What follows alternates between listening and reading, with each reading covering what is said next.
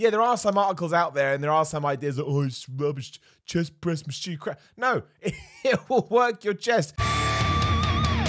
Don't lie to anybody. You want to have a massive chest. You also want to have massive arms and massive deltoids and a massive back. You don't really care about your legs because nobody cares about legs. You don't mind being top heavy. That's cool. But the chest is the one that people focus on the most. I don't know why, whether it's an ego thing in the gym when you're benching or when Monday comes around and everybody goes to the gym to do chest.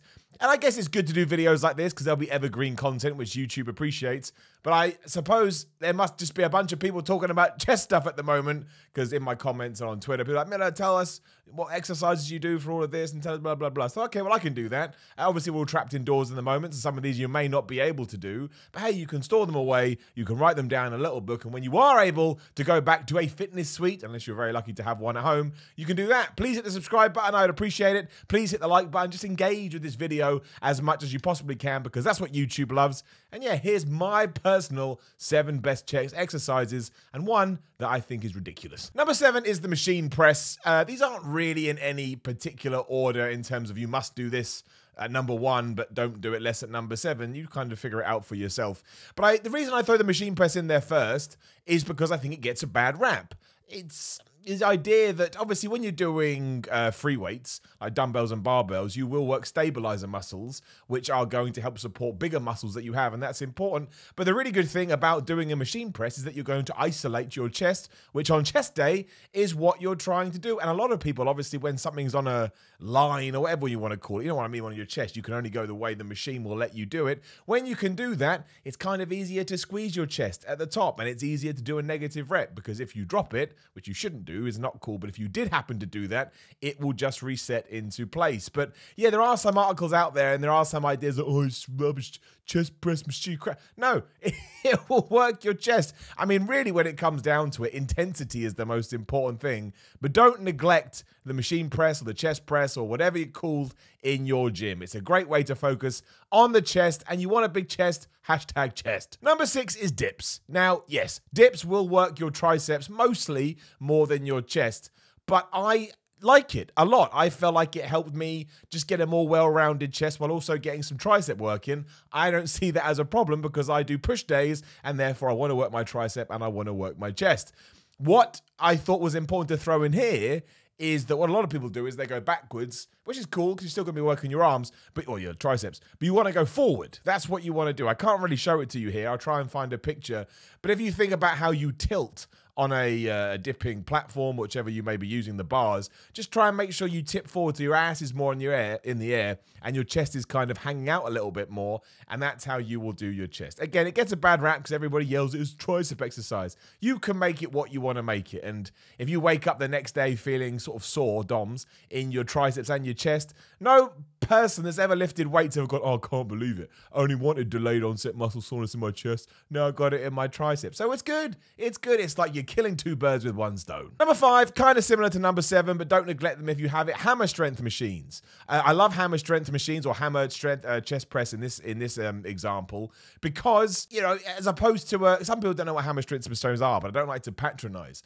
I was gibberish a lot of that. But obviously on a machine, you are using the weights that have been provided for you, whereas on a hammer strength machine, you have just 2 poles or whatever it may be, and you can put on actual plates that you would do for free weightlifting. And not only does that give you a little bit more flexibility when it comes to what you want to lift, but I sometimes find, you know, you're still on that line we talked about earlier in sense of what a machine does, but because you're lifting quote unquote proper weight, I mean, again, weight is weight. You can pick up a couple of water bottles at the moment, put them on a broom, and that still counts. But I do like hammer strength machines. I would always personally pick one over a normal quote unquote gym machine, but try not to neglect them either. The problem with hammer strength machines in the UK, it's different in the US, is that so many gyms don't care about them and don't bring them in. But if you do have one, you know, that to me is an absolute, well, I would call it an essential tool in building a bigger chest.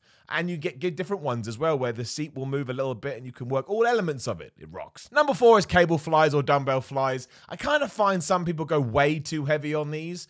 To me, they're more of a time under tension exercise. And what I mean by that, just in case, you know, again, I'm terrified about patronizing people. I don't want to.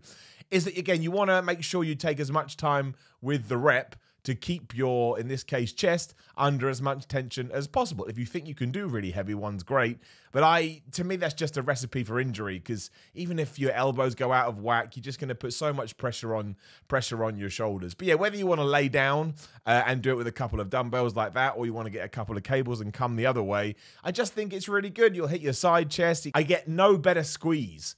What a strange sentence. But I get no better squeeze than when I'm doing cable flies especially. And sometimes I just like to hold it there for, 2, 3, 4, 5, 6 seconds, really get the blood flow into it, and then slowly go back. But yeah, try maybe going a little bit lighter on that if you haven't done already. But I'm not here to crap over your workout if it's working for you. Number 3 is push-ups. Everybody always goes nuts when I say push-ups. I think push-ups are great. They're awesome. There will always be something in your life if you're an active person when you need to push something up. And also if you get really good at push-ups, it's going to help every single exercise on this list. And the doubly cool thing with it, or the triply cool thing, is you can do them anywhere. You could be in Timbuktu with no food, no clothes, no life, no helicopter, no airplane, no nothing, and you'd be able to do some press-ups. Even if you're in the desert, you'd still be able to do kind of a press-up, even though the sand would make it a little bit difficult. If you think they're too easy, put a plate on your back. Get a 20 plate or a 45-pound plate in America and put it on your back. That will make them harder. Do body exercises or body weight exercises. They deserve more credit. Number 2 is incline press, or you can do it with dumbbells as well.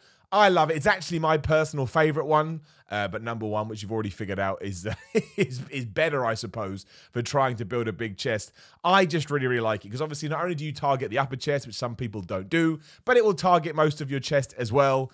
And, obviously, again, you have the choice of the bar, you have a choice of dumbbells. I prefer dumbbells.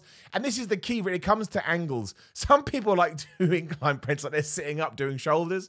Don't do that. You can take it down. Because think about it. If you're doing flat, which, yes, we'll talk about in a second, and even though if you go to there, it's still an incline. It still counts. You're still moving your body enough. Just try not to put your deltoids under too much stress, because that's not what you're training right now. And the shoulder, you get a shoulder injury, that's it. It's the end of your life. Some people like doing them on Smith machines. I don't personally, again, because you're locked in. I think you need a little bit of flexibility, like we mentioned earlier with that. But again, find what works for you. But don't be afraid either, because obviously getting on a bench press, number 1, it's really hard sometimes. If the incline bench is free, or you can just go onto a normal bench and do it with dumbbell presses, there's nothing wrong with starting your workout with that. Like I say, an incline press to me is equally as good as the flat one. Which brings us to number 1, which is the bench press. Be that with dumbbells. I think this one is better with a bar because obviously you can load it up. But it's the king of chest exercises. You probably knew this before I even started talking, and now you're rolling your eyes. But hopefully, if you were expecting it, it's just justified what you thought already. It just is. You know this. You don't need me to go into it. Try and work on your form because, again, you can put a lot of pressure on your shoulders. But do them. And if you're not doing them, start doing them. Your chest is going to grow. And also, you'll get a load of gym bro points in the gym if you can lift loads of weight. Essentially, everything over 100 kilograms, at least one person will be looking at what you're doing, and that will raise your ego and make you feel good. And really, that's why we're going to the gym to begin with, to feel good one way or the other. So yeah, you can do it. Bench press is probably the best with a bar. Dumbbell press is still good. Again, I think you can always argue maybe a little bit that they're 2 different exercises. It's me being a little bit crazy. What I mean by that is mostly, I wouldn't ever go crazy with the amount of weight that I would do on incline, but on flat, if I use a barbell, I'm going to be able to lift more weight than if I do a couple of dumbbells. Is that true? I don't think that's true. The point is, try with the barbell. If you've never tried it before, then move on to other things. And I also mentioned the title that I wanted to rag on one chest exercise. I hate it. To me, you may as well just go into the gym and try or injure yourself. The decline press to me, I did decline press once, and it was just agonizing on my shoulders, and I can't believe people do it. If you're going to do them light, awesome. Even if you want to do them heavy, awesome. Maybe you're looking at this bald idiot right now going, well, I can do them. You clearly don't know what you're doing. Yes, probably true, but I hate them. They feel awkward. I can never lift any weight on them anyway, and I'm going like this the whole time. And I don't want to be in that position where I feel like an astronaut about to go into space. I have no interest in that. Space is terrifying. You can die out there. I don't do decline. I'm never going to do decline. I don't like decline. I get annoyed when I go into the gym like my gym and it has a decline, but it doesn't have an incline. I'm like, that is ridiculous. And then you go figure it out using whatever you have to do. Just my personal preference, and if you disagree, good for you. And that's that. There are some things that I think will help your chest. Some of them you can do at home. Press-ups, for example, and you can figure out a way to do an incline press-up. Just look it up on the internet, but if you put your hands on a table, for example, and start doing some push-ups, it is essentially the same as an incline bench, but you're not moving weight, so it's going to be easier.